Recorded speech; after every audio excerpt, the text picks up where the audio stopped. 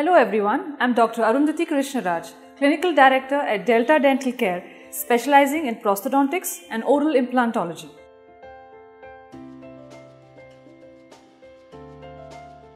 Implants are dental anchors or root anchors that are placed inside the jawbone to replace a missing tooth. Now, implant failure, which is clinically seen, or you can distinguish an implant failure that is occurring in the mouth by certain moving or mobility of the tooth inside your mouth. So if such things occur, if you notice that a tooth or an implant is shaking inside the mouth, you have to visit your dentist or the surgeon immediately, because immediate action or treatment of a failing implant can be better than treating it after a period of time.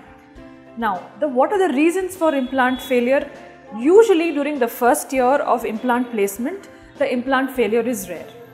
After a few years, say within 2 to 5 years, implant failure can occur because of improper oral hygiene. If the oral hygiene is not good, if it is poor, and if you are not brushing your teeth properly, the presence of plaque can reduce the amount of bone support around the implant, causing the implant to become mobile or shaky. So there is other causes of implant mobility, also maybe just a screw loosening. It may not be the actual failing implant. If such case, it only have to be tighten the screw. The other point is, there are certain, if you are an uncontrolled diabetic or if you are smoking, increases your risks of implant failure after a few years. Or if you are uncontrolled hypertension, or if you are taking any medication, such causes may increase the failure rates of an implant.